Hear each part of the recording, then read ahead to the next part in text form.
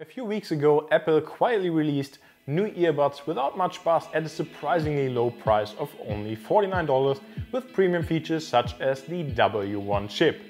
But how do these headphones hold up in the real world, and are they a great, cheaper alternative to the AirPods? My name is Sebastian from TechCentury and I'm here to help you make the right purchasing decision. Welcome to my full review of the new Beats Flex. Before getting started, I want to make sure that everything is transparent. I received these earbuds as a Christmas present and I don't have any affiliation to Apple or Beats. In terms of pricing, as I mentioned in the intro, the Beats Flex are available for $49 from the Apple website. They're actually available in a few different colors like blue, black, grey and yellow, and I have the black version right here. A really low price considering that their predecessor, the Beats X, were released 3 years ago for $150.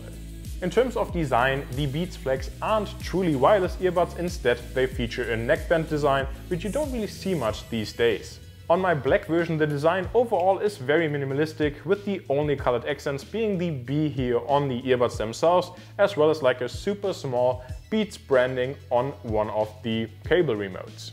The cable on the Beats Flex is flat, with the neck portion being a little bit thicker and also stiffer. On both sides of the neckband, the Beats Flex then also have two cable remotes, which is nice to see because they are identical in weight and size, so you have a really balanced weight on your neck. In terms of comfort, I really felt like the Beats Flex were comfortable even for a longer period of time because of the fact that most of the, in the end, still low weight of 67 grams is actually on your neck and not on the earbuds themselves, which feels really good. And there are 4 different sizes of silicone ear tips included in the box so that you can find the fit that suits you best. In terms of controls, on the left cable remote we can find a microphone that's also for noise cancellation, a multi-function button that can play, pause, answer and hang up calls or activate your voice assistant, a volume rocker and, thank God, a USB Type-C port for charging instead of Lightning.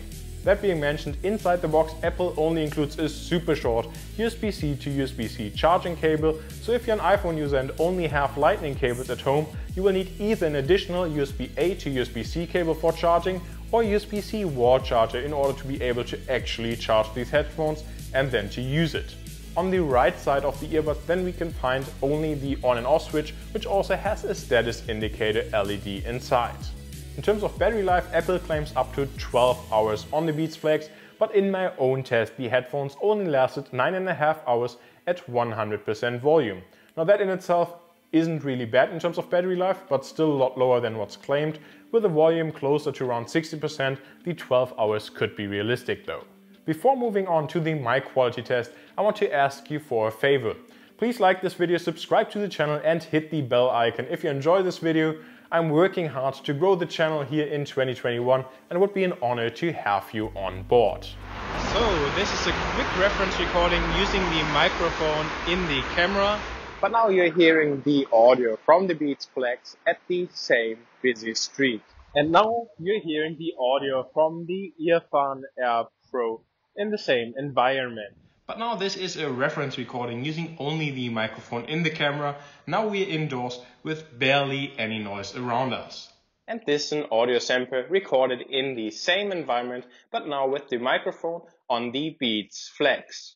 And now this is the last sample recorded with the microphones in the Earphone Air Pro in the indoor environment. So now that I've had the chance to review the audio samples, I have to say that the Beats Flex are quite similar in comparison to the Earphone Air Pro that cost a little bit more.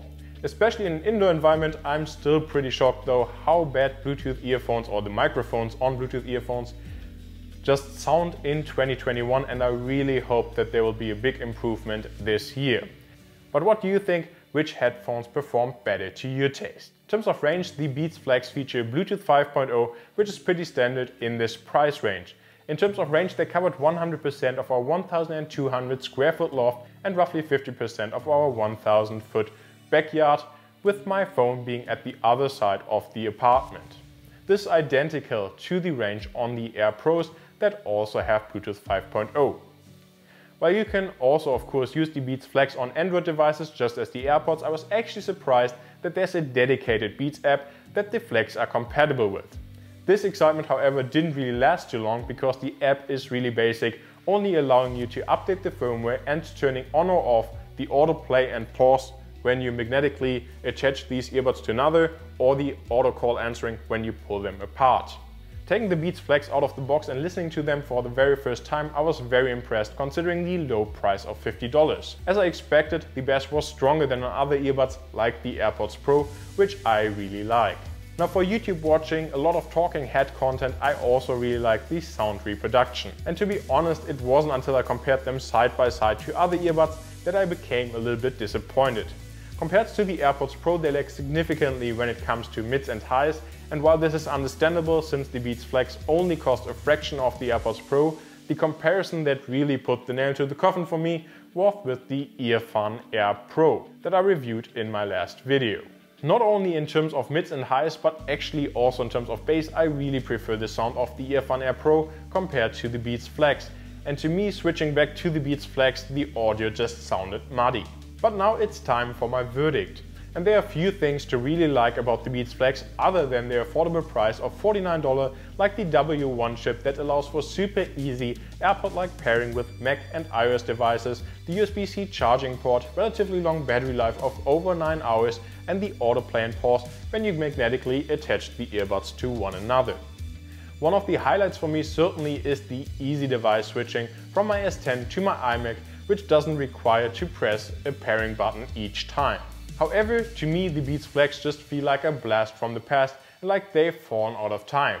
Now where true wireless earbuds like the Earfun Air Pro offer really good audio quality, good battery life and a neat and compact charging case for only $10 to $15 more than the Beats Flex, it feels really tough to recommend them to anyone.